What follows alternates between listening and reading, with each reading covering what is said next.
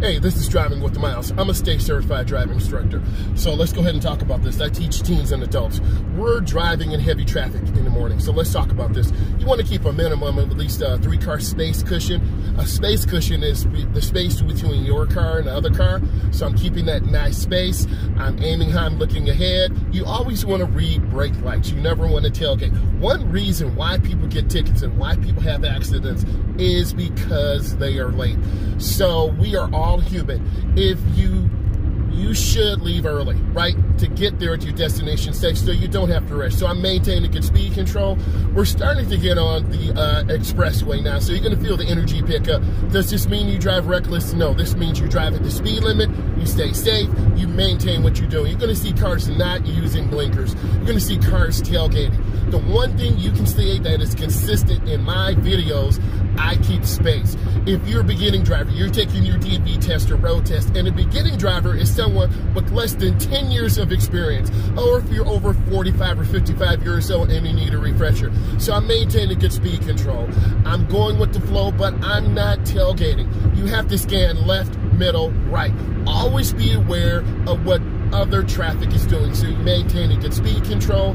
The white car ahead of me is definitely tailgating the van. I don't tailgate. That's a pretty good lane change. Vehicles making lane changes, they're checking their mirror and blind spot, hopefully. They're accelerating through the lane change, and a lot of beginning drivers do not accelerate through their lane change. So your car will drift, it will lose speed. You always want to maintain adequate spacing. You want to go with the flow. You will be marked down if you go over the speed limit. Typically, beginning drivers go plus or minus 5 to 7 over or under the speed limit. I'm maintaining my good speed control. I'm maintaining good space, and I'm checking my mirrors. Always check your mirrors every 8 to 15 seconds. You have to know what's going on behind you, around you, and beside you. So I'm maintaining good speed. I'm not tailgating. The temptation is to jam that gas, get on top of a car, and force them to go faster. That's not what you want to do. You want to be smooth, because you can control the space in front of you, but you can't control the space behind you.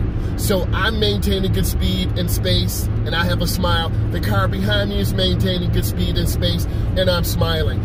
No one ever wants to be tailgated, because if you're tailgated, your mind is going to be on protecting your backside than what's in front of you. So I'm maintaining good speed right now. I'm going with the flow. I'm taking my time. I'm nice and smooth, and I am patient. Again, I'm scanning. I'm looking ahead 3 or 4 cars. You constantly have to look ahead. I've started my first driver's ed class, and I challenge my students to increase their knowledge. And you, as my subscribers, I want to challenge you. You are the next generation of drivers who want to be great. I want you to be great. You have to be great. We have to get better every single day.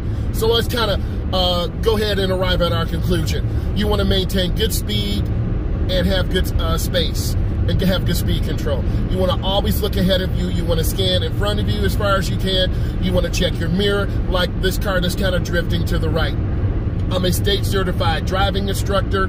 I teach teens and adults. And I need you to subscribe to my channel.